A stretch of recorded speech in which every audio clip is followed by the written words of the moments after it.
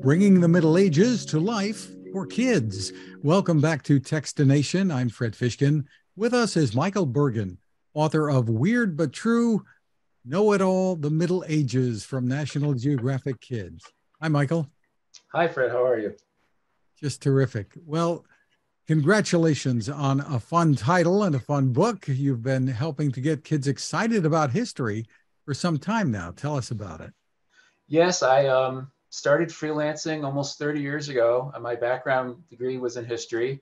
I wrote for Weekly Reader, which some people may or may not remember, depending on how old they are. It was a classroom periodical that dealt with current events and social studies in general. So I went from there to freelancing and doing mostly history books for kids. And it's been a lot of fun. And this focus on the Middle Ages with this title, tell us more about that. Well, National Geographic came to me wanting to do a book on the Middle Ages. I'd worked with them on a previous book, so they knew my stuff and they liked it. So, and they knew that history was really my bailiwick. So I jumped at it because I didn't know a lot about the Middle Ages, but was always interested in it. I thought this would be a good way for me to learn more and then share that knowledge with young readers. So let's talk about some of the favorite facts here that you've uncovered and included in the title. Well, one of them was about animals being put on trial. This was in parts of Europe. If, let's say, an animal escaped from a farm and destroyed property or hurt a person, they would be put on trial and could be found guilty. And I think in some cases they were probably executed for their punishment. So a little brutal, but definitely not something we would have imagined, I don't think, that animals would be on trial. And then the one that I really enjoy is there was a Danish king named Harold, lived in the 9th or 10th century. He unified the Danes, kind of creating the Danish nation. And he was known for having a tooth that was diseased. And so it looked kind of bluish black. And he got the nickname of Harold Bluetooth. And then centuries later, an engineer is working on a project to try to unify electrical devices wirelessly, computers, laptops, other things. He read about Harold. It's like, well, he was a unifier of people. I'm creating something that's going to unify people through the device, and he named it Bluetooth. So every time we use a Bluetooth device, we're kind of paying homage to Harold. That is certainly a fun story, and it relates to the techie side of things. So, Yes. do the Middle Ages get a bad rap? I mean, the image most of us have, I suppose, is pretty bleak. I think they do, and unfairly. I think, the Dark Ages phrase came from later historians and kind of reflected the fact that they didn't have access to a lot of good, at least in Europe, didn't have access to a lot of good reference material. And then, of course, it was dark in the sense of lots of warfare and life was hard for the majority of people. But I think the book shows that on a global scale, it was really a period of a lot of innovation and interaction between peoples of different parts of the world. And I don't think it was dark at all. I think that I think that the image we have has been kind of tainted over the years. So I'm hoping this book will be a small correction. Has the Game of Thrones done much for interest, do you think, in the Middle Ages? I would guess so, and I think that that they certainly draw on things to me that, I mean, not being an expert, but like Viking culture and other parts of European Middle Age culture. But then they also show some of those other empires and dynasties, and as far as costumes and sets and things like that. But I think that the Middle Ages, parts of the Middle Ages have popped up in pop culture going back, especially in the fantasy genre. I think a lot of fantasy authors have drawn on Middle Age motifs, and going back to Lord of the Rings. So I think Game of Thrones is just the most modern take on kind of integrating Middle Age aspects into pop culture.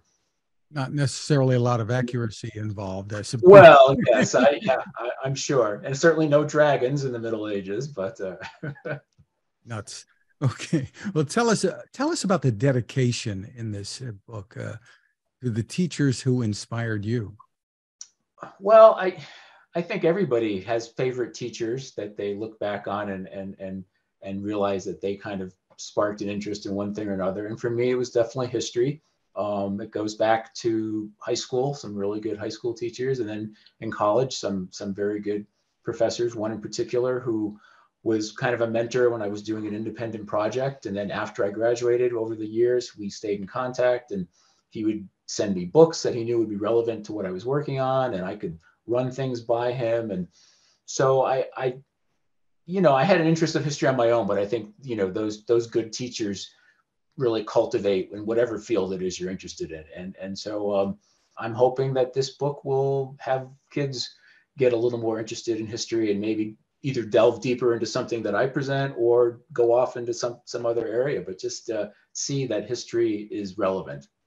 You know, online, we call it kind of clickbait, I suppose, something that makes you click on something. With the Mm-hmm. Nat Geo Kids books, they have a great way of taking that concept, I guess, onto a cover of a book or into the promotions for a book, giving you something that, hey, I got to open this. Right, right. Yeah, I know that they did it. I think the teaser on this book was well, about the goose quills filled with gold. So I think that would be so, because you wouldn't necessarily equate gold and goose quills together. So that definitely piques your curiosity. What about writing for kids and getting them interested in a topic like this or in a period of history like this? What do you as an author try to do to bring the kids in?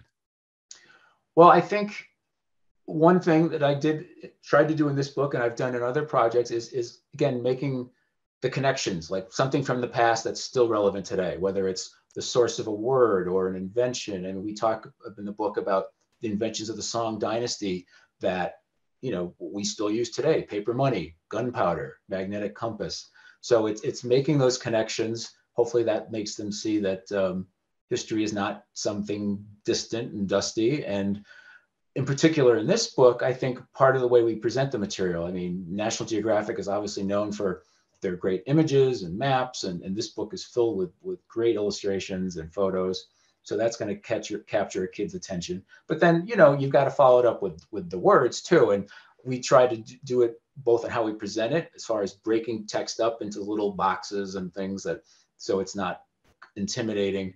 And then the part of the weird part, I always think of it more as fun than weird. It's presenting the information in a way that uses language in a fun way, whether it's with puns or jokes or allusions to things that are current that you wouldn't necessarily associate with something from 1,000 years ago.